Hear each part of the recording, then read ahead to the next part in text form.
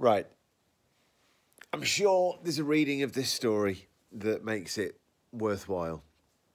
But honestly, on this Thursday evening, in a hot summer where hay fever is taking its toll and we are hardworking people and we graft, right now, this is... If that's not one of the worst episodes of Doctor Who I've ever seen, I'd be surprised. It was just words. It was just... nonsense. This stream of absolute bobbins going on and on and on.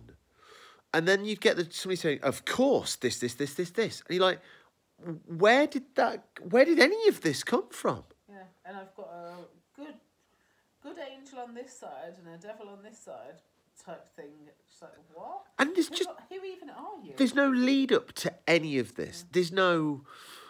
I mean, look... I defended this story. You did. And how do you feel about that now? Wronged.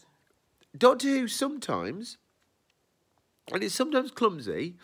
Bidmead does this a lot, right? And I know we've passed that bit now, but it'll set something up thematically. Oh, recursion's a very powerful mathematical concept. Then 2 episodes later, we've rocked up in Castrovalva.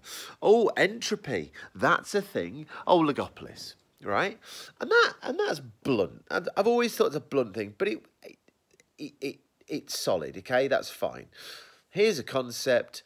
Oh, look, the story plays into this concept. This is just nonsense. Oh, of course. With nothing, like, this is that old adage of show, not tell, yeah? This is just, burble. This is just, like, I can't even begin to express how I was trying so hard in the opening parts of this episode to give a toss, to really want to like this. Because, I'm sitting there thinking, what do I like about this? I quite like the pilot and these co-pilots, right? I quite like the pilot. Yeah, I think they're okay. And then I'm thinking, this could be a little crew. I can get behind this. And then everybody...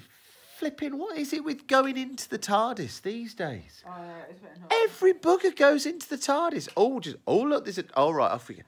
What is the fun of the TARDIS if everybody goes in it? And the Master going into the TARDIS should be. A question. Please hit me. People going into the TARDIS, is that particularly around like one particular writer that does that, or? Is this era? But is that one person? Well, I mean, if we were to speculate, could we say that Soward, the new script editor, is facilitating it happening? Because it's on his watch. The Master going into the TARDIS should be, a once-in-a-decade event. Shouldn't it, really? Should be, the Master in the Doctor's TARDIS, that should freak us out. It is just commonplace in this. Honestly, I'm trying to work with Tegan and Nissa here, but...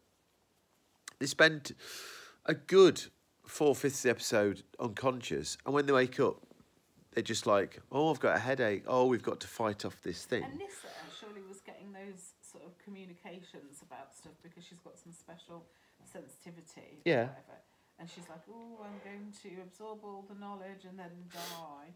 And then how can the man just do it? Oh. Like, if he could do it, why didn't he do it before? So this professor steps into that. Like, we have seen many a time the Doctor sort of tacitly allowing a human to sacrifice themselves. I've never seen it be so limply delivered, so blatant that the Doctor's like, yeah, I'd rather you do it than Nissa. Oh, don't do that, Professor. It will kill you. Oh, it does nothing for Davison's Doctor. I mean, I didn't like that character. I think it was a right knob end, but that's not the point. This is the worst Doctor Who story since... Ages. It's worse than every Tom Baker story. Even Underworld. You do love a sweeping statement. Yep. It's worse than the Time Monster, because at least the Time Monster had the Brigadier in that, and that awesome bit where Benton was naked and the Brigadier looked really upset. It was really good. You see, I'm laughing. Great affection there. This is just this is appalling. I'm embarrassed that my wife watches this with me. I'm embarrassed.